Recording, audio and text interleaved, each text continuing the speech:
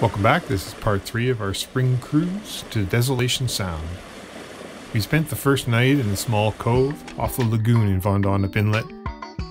The chain had been banging all night and we decided we were going to move on deeper into the cove. Unfortunately, we both came down with a cold and realized that we had absolutely nothing on board to make us feel better. So we spent today enjoying the sun and then decided to head for Rebecca's Spit. Somewhere in Harriet Bay we'd find something to make us feel better. I called ahead to the Harriet Bay Inn and Marina, but they weren't open for the season yet.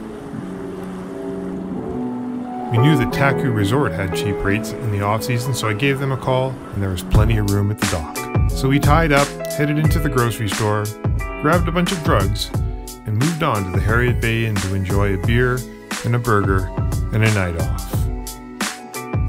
Soon enough we realized that if we were going to be sick, it made more sense to be sick somewhere beautiful than tied up to a dock, so we decided to cast off and make the short journey up to Octopus Islands.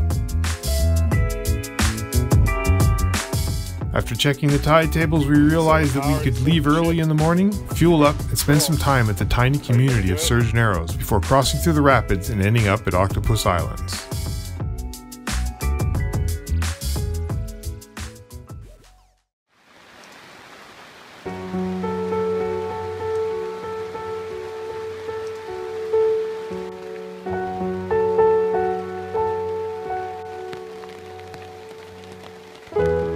The first couple of days, it just rained, but we weren't feeling all that well, so it was fine. We sat below, read, stayed warm, and basically recovered. When we pulled into Octopus Islands, we were the only ones there once again. A little later, we were joined by 3 more boats. I was feeling better a little sooner than Leslie, so I went out for a row and to try out my camera underwater again. It was beautiful. Overcast, but the light was gorgeous.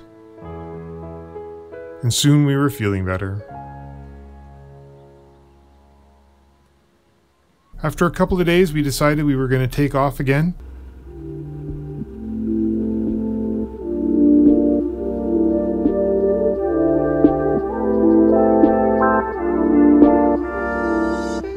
We'd heard that the Toba Wilderness Resort at the mouth of the Toba Inlet was a beautiful place and quiet at this time of year, so we made that our day's destination.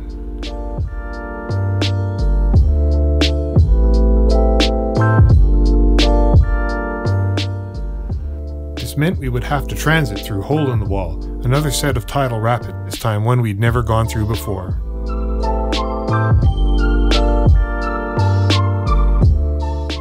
It all went pretty smoothly, and there really wasn't much traffic except for a bunch of fishing boats that were always going the other way.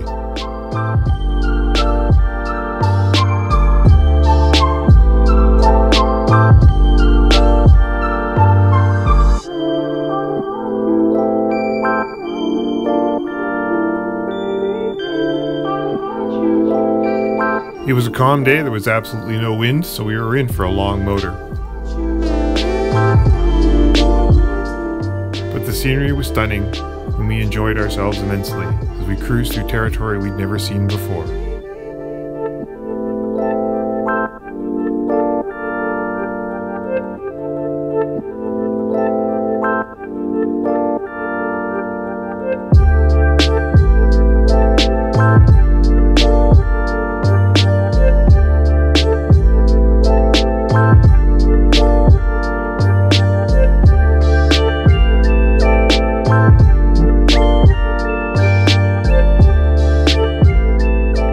Hours later, we got within radio range and I called in, but apparently Toba was not even open for the season. We'd gotten some bad information.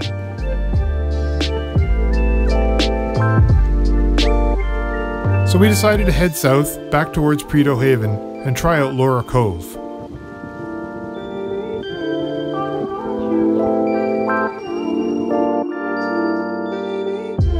Once again when we arrived, we had the place all to ourselves.